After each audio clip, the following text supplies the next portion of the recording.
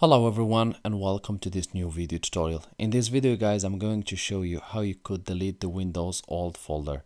Maybe after you have done an upgrade to Windows 10 from Windows 7 or Windows 8, you have realized that you have a file called Windows old and you cannot delete it if you try it using the old method.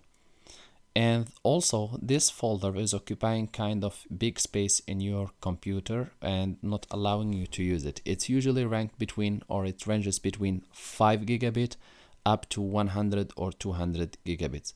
So to delete this, you will have to go again to your PC shortcut. You click on local disk C with the right button of the mouse and you select properties. Next you click this cleanup and we will just wait until the analysis are completed. Now we are just going to click on OK or on clean up system files. So clean up system files and you will wait. New analysis will appear again and you will have to wait few seconds up to few minutes, even 10 minutes until the analysis are completed. Once done, you will have this little window opening. I will invite you to scroll down to the bottom where you can see the Windows old folder. It's usually appearing under Windows Update and it has the Windows icon in blue. So I will just scroll down, in the same time selecting other or deselecting other files. So keep scrolling down and here I have it, and it has an allocated space of 16 gigabit. If you want to know what is useful for, you can go ahead and open your Windows 10 settings and you can type in the search loop settings.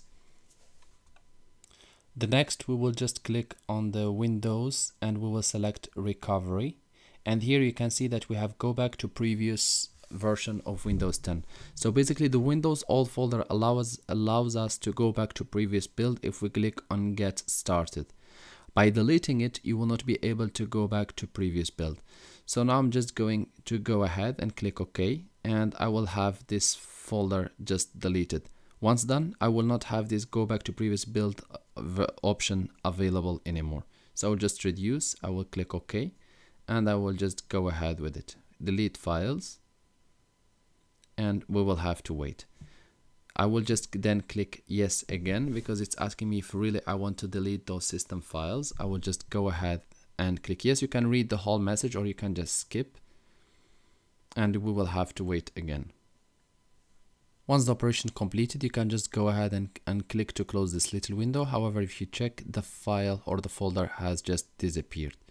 Now I will go back again to my local disk C. There is no Windows old file anymore. As you can see, I am going through, so there isn't. Now I'm going to go to check if I still have the option to go to previous build available again. So I'll open the settings, Windows Update and Security, Backup. It will take a few moments to load, and as you can see, I have totally lost the option to go back to previous build. I hope this video tutorial was helpful to you guys. If you are still in need of help or assistance, you can always leave us a comment or send us an email. Thank you guys for watching, and talk to you soon in a new video tutorial.